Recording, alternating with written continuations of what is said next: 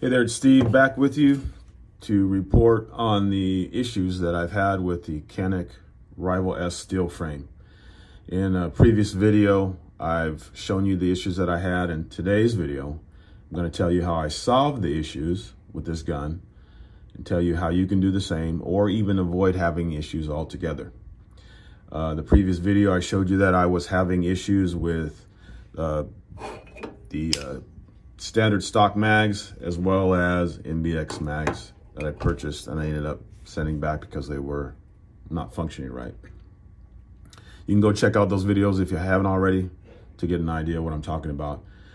But when I first started having issues, I read on online forums that Canik had been making some changes gradually to these guns.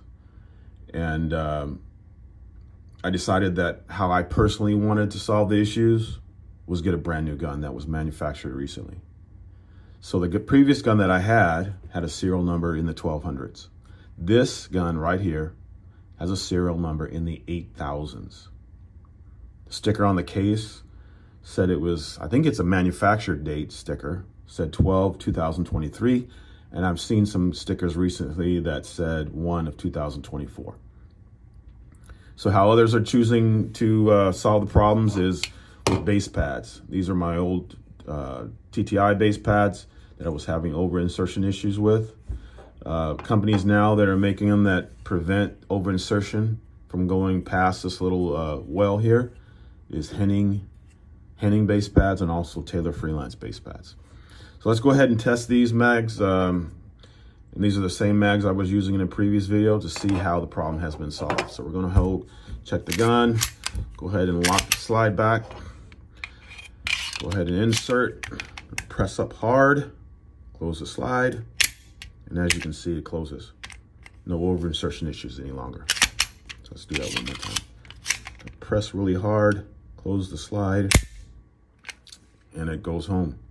So as you can see, the issue has been solved with this later model gun. Here's the +0 base pad. As you can see, it doesn't really insert. I don't think these came with my previous gun. So I think Canik is recently adding these +0 ones to keep it from over inserting. So we're going to push up on that. Slides home pretty smoothly. So here's the just the stock ones. Go ahead and try that. Push up really hard.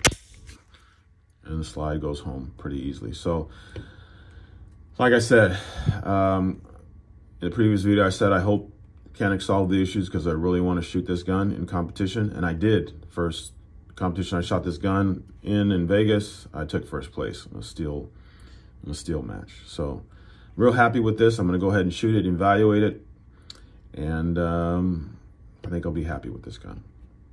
All right, thanks for watching. Take care.